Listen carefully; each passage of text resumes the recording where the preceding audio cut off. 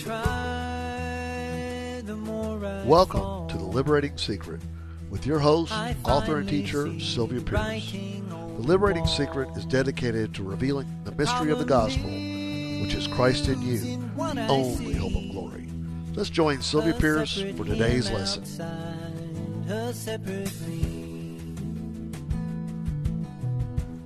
Welcome to The Liberating Secret. My name is Sylvia Pearce, and I'm so glad to be with you again today. This is going to be the last chart we do on this big chart presentation called What is Man? And you know what I'm going to do? I'm going to start all over again and do the very first chart because it's a synopsis of the whole thing. And I thought it would just be good to end up just where I began. And I think that's how the Bible is. The beginning and the end are bookends to the whole presentation. And so the beginning is just as important as the end. So let me start with this chart called Cleansed Consciousness. And we're just going to take one little short look at it, and then I'm going to read you some verses. Okay, let's go to Hebrews chapter 9, verse 14. Why do we need a cleansed consciousness? Because we really need to understand ourselves. This is what we don't understand as Christians. It's ourself. What about myself? Who was I? Who am I now? Who do I think I am? But who am I really? Who does God say that I am? That's the point. And there's an evolution of really learning and a journey whereby God reveals these truths to us. And so this 4 eyes, I call it that, really is the journey of how we discover ourselves to be a wrong self, and then we discover a deceived self, and then we understand ourselves to be a resting self, and then finally we really know the truth that we're a right self. So that's the cleansed consciousness from who we think we are to who we really are, because we've been inundated with satanic lies our whole life. And the Bible says the only way we're going to be transformed is if we renew our mind to the truth of how God sees us and not how we think. So we need a cleansed consciousness. Now, let me read to you how Jesus did that for us on our behalf. He did that. And verse 14 of chapter 9 of the book of Hebrews. I'm reading verse 14. How much more shall the blood of Christ through the eternal Spirit offer himself without spot, purge your conscience or consciousness from dead works to serve the living God? Well, all of us don't want dead works, but what are dead works? Dead works are self-effort works to serving the living God. And of course, it's got to be by faith. The only way we can serve God is by faith in Christ, who is our life and who is the one that lives inside of us and is the power source that we live from. But our consciousness needs to be cleansed from that, because we don't think like that. We all think like that we're just independent selves able to accomplish all that God wants us to do, really by our own flesh efforts. That's what we think. I can be good enough. I can refuse and resist evil, and I'll be good enough, and I'll do all the good things, and therefore I'm accepted of God. That's dead works right there. Dead works. Well, we need to learn how to serve the living God by faith in who we really are. And what will happen to us, it will cleanse our consciousness from a sin consciousness, because as long as we think we're going to do our own goodness, our own righteousness, and our own good works, because we're good people, even though we call ourselves Christians, but we're such good people, you see. If we really think that, we need a cleansed consciousness, and you need to understand, left to yourself, you're as evil as the devil himself. But through the cross, we're not left to ourselves, but we've got to understand what it means to have this kind of thinking in our minds. It's really stinking thinking. We're resurrected from the grave, but actually we still think like the devil. Now look at verse 2 of chapter 10 of Hebrews.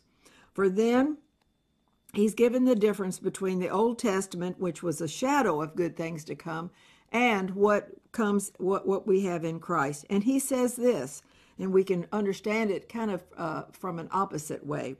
He said, for then, the Old Testament would have not have ceased to offer, the high priest offered the sacrifices yearly, because if they were truly purged and made perfect, you see, the worshipers, once purged, should have no more consciousness of sins. So, you see, having the mind of Christ and the consciousness of the new consciousness of the new creation is not a sin consciousness. It's a Christ consciousness. It's a God consciousness. It's seeing God in everything, in God's purposes and anything that's happening to us. So now let's look at this chart. Let's look back at the 4 eyes, I call it, and let's go through it quickly, because I want to finish today. This is my last time that I'm going to be with you with this What is Man presentation. I call it What is Man presentation revisited. So, all right, let's look. It says being, trying, resting, and then being again. Now, under the being, the first being, all the way to the left, is wrong self. All right, well, look at that I. That's a self, right? Okay, why in the world would I put Satan over that I? Well, we've got to see as God sees, and we've got to understand as God says it, so we've got to see who we were before we were saved. Wow, nobody wants to see this. We don't think we're that much out of control. It's because we still think we have a little bit of goodness. We all have to fall in that lie that we've got a little bit of goodness in us. We all have to, God has to prove to us that no, left to ourselves, we're going to say, oh, wretched man that we are, who can deliver me? That's the truth. All right, let's look at Ephesians chapter 2, and let's just see ourselves as God sees us before we're saved. Verse 1, and you hath he quickened who were dead in trespasses and sins. That's who you were before you were saved. Wherein in times past you walked according to the course of this world, according to the prince of the power of air, the spirit that now works in the children of disobedience. Okay, that's lost mankind that thinks he is his own God. Actually, he's ruling his own life, and he's the master of his own ship, as it were, you see. And actually, he's being operated by the prince of the power of the air, a spirit that works inside of him. Wow, the spirit of disobedience, the Bible calls it. The spirit of error, the Bible calls it. That also, we're called the children of the devil before we're actually saved. And Jesus called the Pharisees, you are of your father, the devil. So don't tell me that we do not have a spirit in us operating that self in us. Well, what does it look like? Well, let's read the next verse, 3.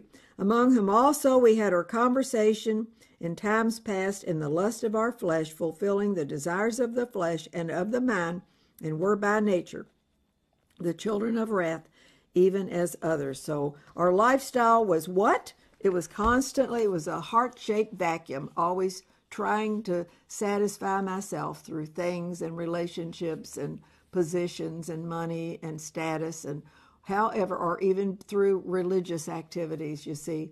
None of those things can satisfy that heart. Only the heart surrendered to the Lord Jesus Christ through his death, burial, and resurrection, and his spirit coming within that heart can actually save us and cause us to know God and cause us to know our Father God. So that's why I put being, we're just being a wrong self. I always say, before I was saved, I didn't get up every morning and say, oh, Satan, how can I serve you? I had no idea that I had this spirit within me causing me to be the sinner that I was. My goodness, he deceived me, made me think I was just myself. So if we look down at that arrow, it's pointing downward, and it says, I operate as if I am just me. I am just me. We don't realize that we have that spirit within us operating us.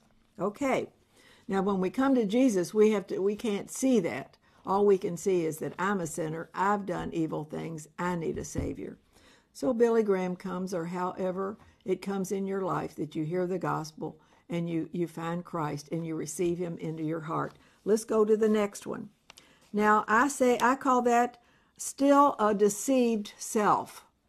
Now, why do I say that? Well, we've got the heart of Jesus because we've just invited him into our heart.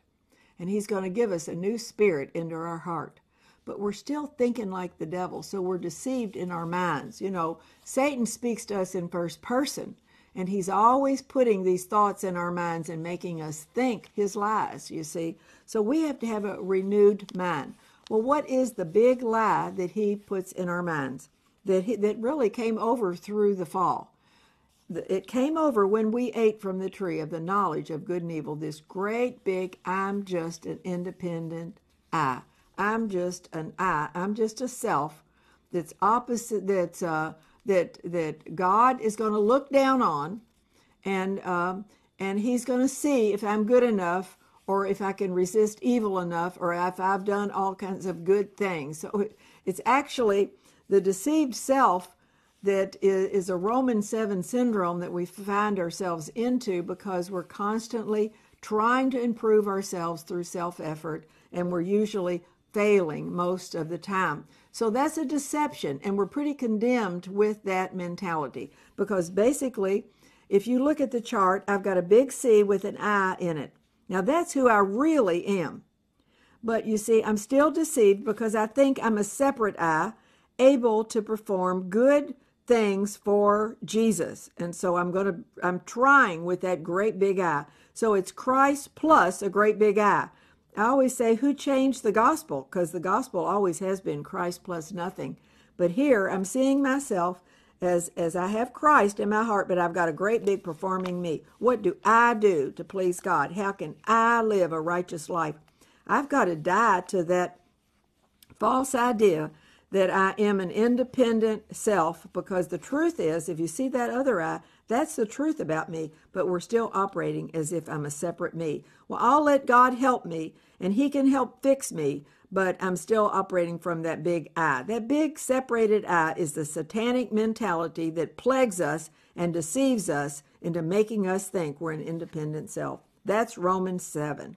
All right, now we can see that there is a cross right in the middle of our salvation, and that there was a cross to even open the door to know that Christ lived in us. We have to come through the cross, but now there's another cross right in the middle of our life. We have to learn that the sufficiency can never come from me, so there has to be a death to my mentality. And actually, the Bible says in Romans 6 that you are dead. It says that in Colossians chapter 3, verse 3. You are dead. You don't have any sufficiency in yourself. God has to prove that to us. We're nothing but a weak vessel, but we think so much more of ourselves, and we've got to die to all that self, building ourselves up like I can have some kind of ability in myself. Even self-pity is still focused on a self that I think should be better, or think things should happen to me that in a better way or a more prosperous way. You see, it's always a self-centered self.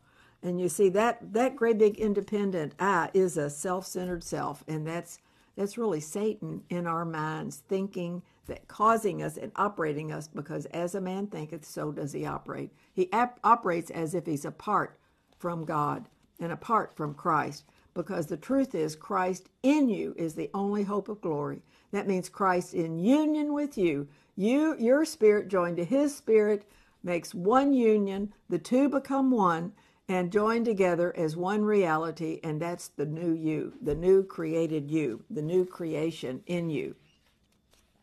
So we have to die to the dysfunction of thinking that I'm able to do it myself. And so there is a death to that. I went through a very dark time discovering that, but God proved to me without any shadow of a doubt I could not change myself. I couldn't fix myself. I couldn't change myself. I couldn't rearrange myself. I could do nothing but agree with him that I don't live any longer, that Christ lives in me. And then you see the move of the arrow goes up to this reality of a resting self, that I don't have a separate, independent self. That is a delusion. That's a lie. Satan even thinks he is an independent self. Nothing is independent from God. All creation are dependent beings. Everything in the created universe is dependent on God and God alone. Actually, God's word holds everything together. So we're not independent of God. We're totally dependent on him, but we're acting as if we're our own gods and our own independent selves, and we can do our own thing. That's a Satan mentality that has to go. And God is the one that cleanses us, our consciousness, from this lie, this delusion of an independent self. Well, as we rise in the truth of who we really are, we will know that Christ is in me and I am in him. And that actually is what Jesus said in John 14. Let me read that, because this really is the gospel. If you want to know what the gospel is and what Jesus paid the price for, read this verse. It's in John 14, verse 20. It says this: in that day, it's talking about Pentecost, you shall know that I am in the Father, that Jesus is in the Father, and you, body of Christ, are in me, you're in Jesus, and I am in you, you see. So there it is. When you go back to the chart, you will see you can rest in that fact. You don't live any longer. It's Christ that lives in you. So that independent self disappears, and the resurrected life, sufficient life of Christ resurrects in my consciousness so that I can know that it's really Christ that lives. I don't live any longer. And I'm not under the delusion of self-improvement. I'm not trying to fix myself, not trying to change myself. I'm not trying to change the vessel that God has made me. Now, the God that lives in this temple and walks in this temple is the Holy Spirit himself. Now, and of course, that is the gospel too. I swear, we hardly realize what the gospel is. All right, let me read you that. That's in 2 Corinthians 6:16. I've been reading this a lot lately because I'm always finding new ways of saying the same thing. Well, if it does not connect with my scriptures, then don't listen to me, because what I'm giving you comes right out of the Bible. It is the New Testament truth about you. All right, verse 16. It says, and what agreement hath the temple of God with idols? For you are the temple of the living God. Okay, the human you are the temple of the living God. The Bible also calls you the church. It calls you the body of Christ, the embodiment of Christ on this earth today. As God hath said, this is what God says. Either he's a liar or he's telling you the truth. I will dwell in them. I will walk in them. You don't have to figure out how to walk in the Spirit. He's going to do it. He's going to dwell in you. You are his dwelling place. He's going to live in you, just like the Shekinah glory lived right in the Holy of Holies in the temple, in Solomon's temple. The Shekinah glory in Christ is going to be right inside you by the Holy Spirit. The glory is within us. I want you to know. And you're gonna walk in that reality, because it's going to be, he's going to walk in you, and I will be your God, and you shall be my people.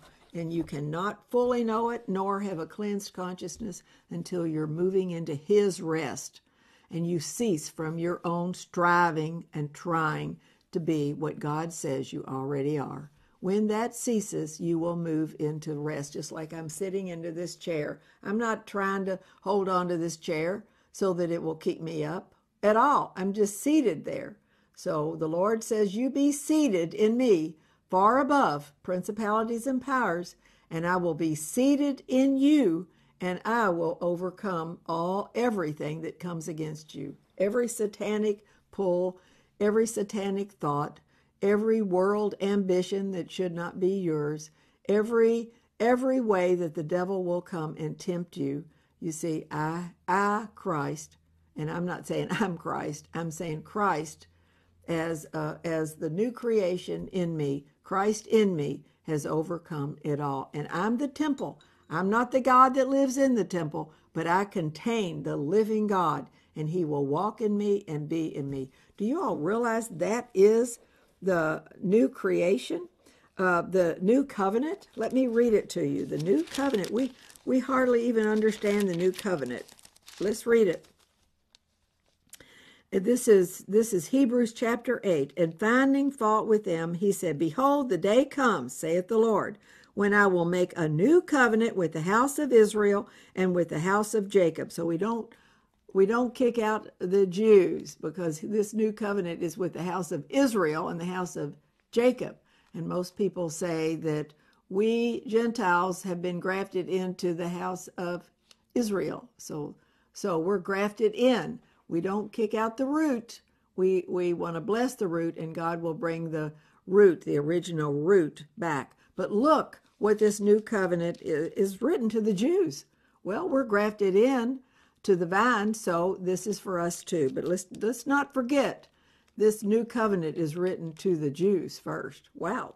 All right. Not according to the covenant which I made with their fathers in the day that I took them by the hand and led them out of the land of Egypt, because they continued not in my covenant, and I regarded them not, saith the Lord. For this is the covenant that I have made with the house of Israel after those days, saith the Lord. I will put my laws upon into their minds, and write them in their hearts, and I will be to them a God, and they shall be to me a people. Do you realize that is the new covenant? The new covenant is not me trying to live the Christian life. The new covenant is he's going to put his laws within my mind, within my heart, and I'm going to be a new creation. He's going to give me a new heart, take out the stony heart, and put his heart of love inside of us, and cause us to walk in his ways. Ezekiel 36:26 says exactly the same thing. This is the new covenant. It's the indwelling divine nature within us. Now, when we know that, we can start drawing from that well that never runs dry. Let's look at our chart again, because Galatians 2:20 comes alive when we realize that we rest. It's not me that lives, it's him. I in him, him in me. And we are in union together as one person. All right, let's move right to the very last being. I want you to realize, if you go all the way to the left, you will see that the lost person is not trying to be lost. He just spontaneously is. He doesn't wake up every day and say, Satan, how can I serve you? He just naturally does it because it is his nature. Now that we have the divine nature of Christ, you look all the way to the right side and you will see, now this truly is a right self, because it's a spirit indwelt self that knows how to walk in the spirit of who we really are. Wow. Now, if you want self-appreciation, this is the way that we can really, truly appreciate and love ourselves. You can't love yourself if you're still trying to be a right self, if you're trying to be right with God, if you're trying to be a good person.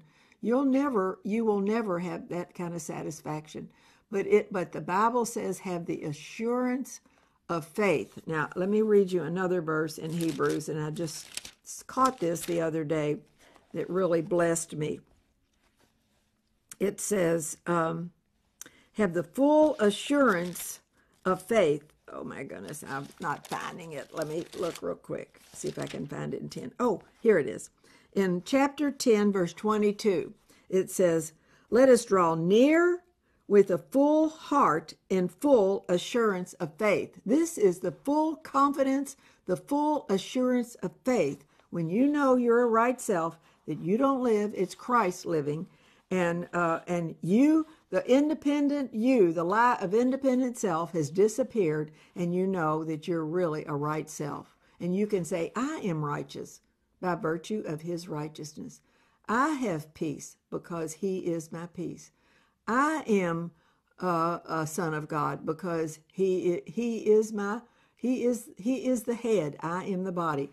I am the bodily form of him because he's the preeminent head, and I'm the bodily form of him. And I can say that. Well, that I is a right eye now. It's rightly used by the Holy Spirit. The Holy Spirit penetrates our being and causes us to walk as right people. You know, Paul says he suffered the loss of all things before he could fully know that. And I did too. I suffered a great deal of darkness before I really could know that it was Christ that was living, expressing himself, walking in me, and being the very life source that I live by. So, it doesn't come easily. It comes through tribulation. The Bible says after you've been illuminated, you will fight a great fight of affliction. But I'm going to leave you right here knowing that Christ can come in, interpenetrate your very being. You can know you are one with him. You know that it's not you, it's him. But this I can come to the foreground, and you're not ashamed. You can go in full assurance, it says, with your heart sprinkled from an evil conscience, because you already know that you know that you know it's not you that lives, it's him. And our bodies are washed with pure water, so we don't have evil bodies either. They're washed with pure water. Wow! Now you can walk as Jesus. You can talk as Jesus. You can be as Jesus. Don't tell me that you're trying to be like Jesus and the whole time all you're trying to do is trying to do it yourself. There's no other way except he walk and live and have his being inside of you. So I just thank you for this whole time that we could go through this whole presentation, What is Man? And I want you to know that this chart presentation is available to you on theliberating.secret.org. Look in our bookstore and you will see it's available to you. You can have your own chart presentation. Get these, download these programs. They're right on our website too. So you do that, and then you will find the released life that is promised to you in Christ. So thank you for joining me, and may God richly bless you. Goodbye. I hope that you are being blessed by the Liberating Secret. If you would like to have for yourself my books, booklets, or any of my TV or radio series, check out our website's bookstore. Our TV shows are also on our YouTube site. And be sure to get the Liberating Secret app for your phone. We have an annual Louisville conference in June, as well as a biannual Women's Retreat at Pawleys Island, South Carolina. Come for a weekend or a week of study, fun, fellowship by the ocean. We also have a weekly Bible study. See our website for times and location. My husband and Scott and I would love to come and share the liberating truth to your fellowship, church, or home group. Please call or contact us through the website. If you would like to donate to our ministry, make your checks out to Christ Our Life Ministries, Post Office Box 43268, Louisville, Kentucky 40253. Please pray for us, and we will pray God's very best for you.